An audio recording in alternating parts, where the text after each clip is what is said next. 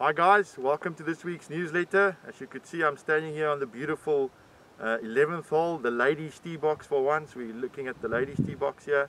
Guys, we're very happy to be back. As you could see, I've got my personal protective equipment on, my little face mask. Guys, I'm just asking everybody, make sure that you adhere to the rules. We really want to make sure that nobody gets this horrible disease. So for me, three very important stuff: hand sanitizer on the cart, compulsory face mask, and then obviously just make sure that you go for the screening before you tee off in the pro shop. Guys, also just something to note, we've limited the field to 24 balls a day. That reason is just because of the one person per cart scenario, but I've also allowed for behind the field walking rounds.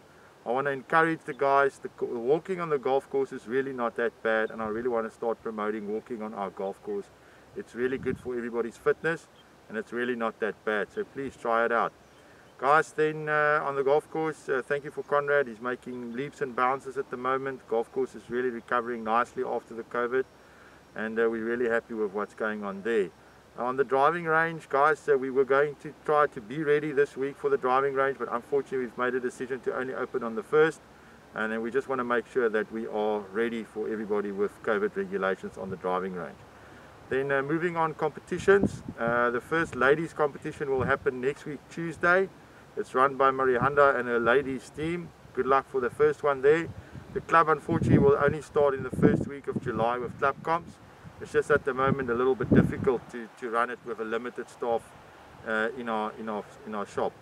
So yeah guys, from my side, that's all I've got time for this week, and I'll chat to you next week.